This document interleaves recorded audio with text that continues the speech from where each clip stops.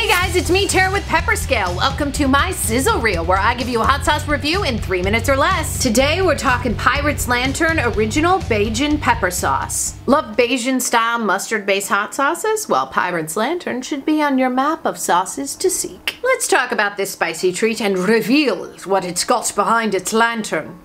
That did not sound pirate. Reveal what it's got behind its lantern. So like many sauces from Barbados, it uses a mustard base. So that and the vinegar are the 1-2 punch in regards to Pirate's Lantern. So the ingredients are vinegar, water, mustard made from vinegar, mustard seed, mustard bran, salt, turmeric, spices, onions, salt, hot peppers, rum, horseradish, and spices. So this is definitely a vinegar forward sauce that carries a mild kick. It's the mustard and the chilies in this that takes center stage, balancing out the hot and the tanginess in Pirate's Lantern. So there's an exotic spice twist, especially in regards to the turmeric, along with the other spices that give this a real cool zing. The talking point when you pull this bad boy out at the dinner table is the rum. The rum adds a delicious sweet side to Pirate's Lantern, and it also gives it a very Barbados feel. So despite this having hot peppers in the second part of the ingredient list, this is a very mild sauce, hence why they call it a pepper sauce and not a hot sauce. The hot peppers are definitely Scotch bonnet peppers, but they are severely diluted in this sauce. So you won't be reaching out for Pirate's Lantern in regards to heat, but you'll definitely be reaching out for its flavor. Pirate's Lantern really leans into its flavors with this sauce, and I think it could have stood a little more heat to really bring all the flavors together, but still nonetheless, it's really delicious. Mustard-based sauces can be tricky to find things to put them on,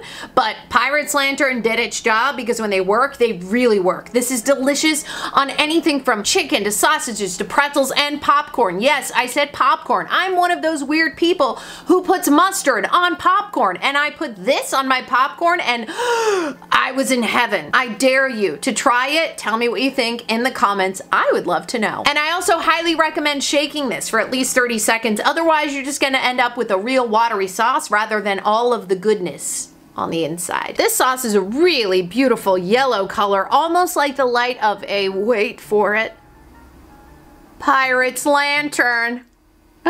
See what I did there? This is an awesome mustard-based pepper sauce that adds a unique addition of rum to it. It's tangy, it's well spiced, and it's a bit sweet, which I think makes it a total collectible. Thanks for watching, guys. To read the rest of my review, go to pepperscale.com, and I will see you on my next Sizzle Reel.